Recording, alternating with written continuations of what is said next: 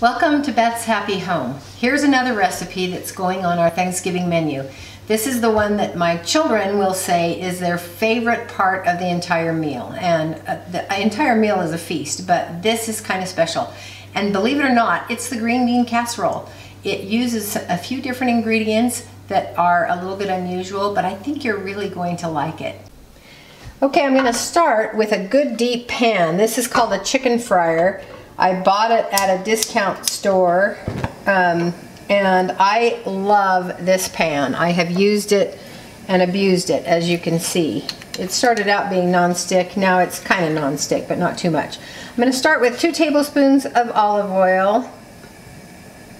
You can use butter if you prefer, but I lightened this recipe up just a little bit. Olive oil has about the same calories as butter does, but it's a much more healthful oil.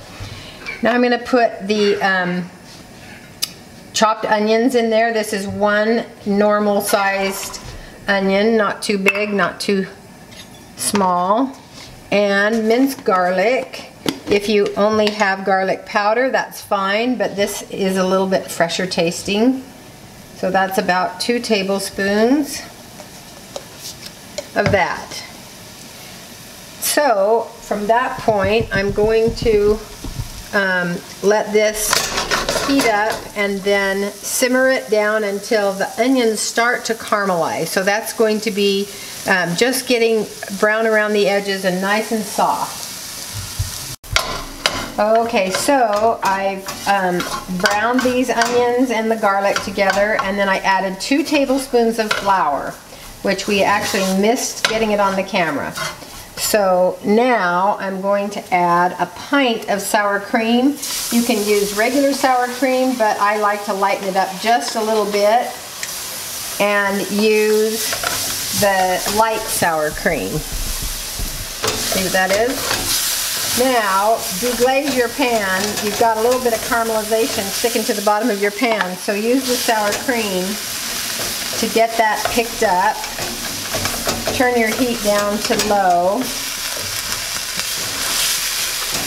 And you just want to heat the sour cream and let it pick up that browned onion glaze that's on the bottom of your pan. Now, a little bit of salt and pepper, and this is just to taste. So we'll just grind some of that in there. There's a big difference between freshly ground pepper and the kind that comes already ground. And if you haven't ever tried the grinding pepper, I suggest that you do it. It's really tasty. Now I'm going to put in about 1/2 teaspoon of salt. The green beans were canned with salt, and so you don't want to add too much, but 1/2 teaspoon will be about right. This is 6 cans of drained green beans. You have to throw in 1 bean first. No, you don't have to throw in 1 bean first. I just did that because I noticed that it had a stem sticking to it. And so that's what you do. All right. Then stir the beans in. And I like to get them kind of warmed up at this stage, get the beans a little bit warmed up.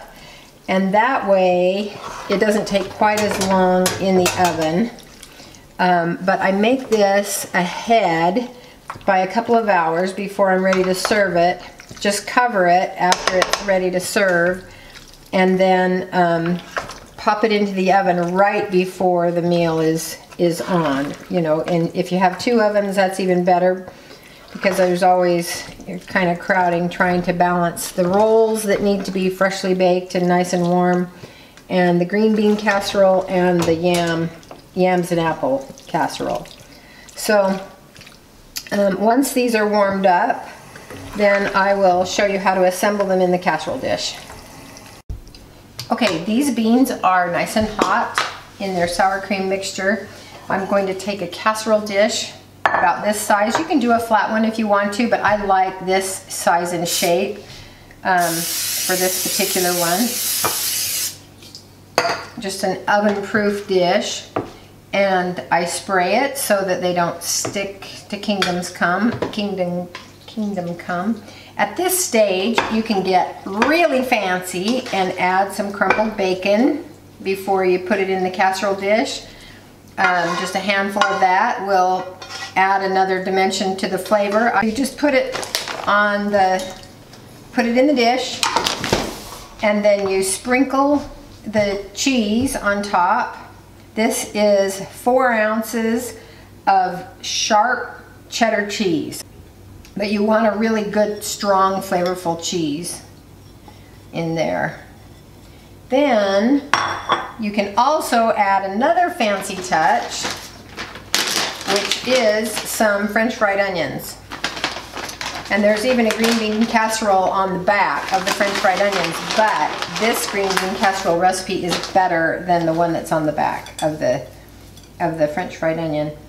And so I just kind of mix them, take a handful of those, mix them in with the cheese a little bit, and then I will cover this and bake it for about 25 minutes on 350 degrees right before it's time to serve, and then it will be nice and hot when the meal is served. That's all there is to it. Happy Thanksgiving.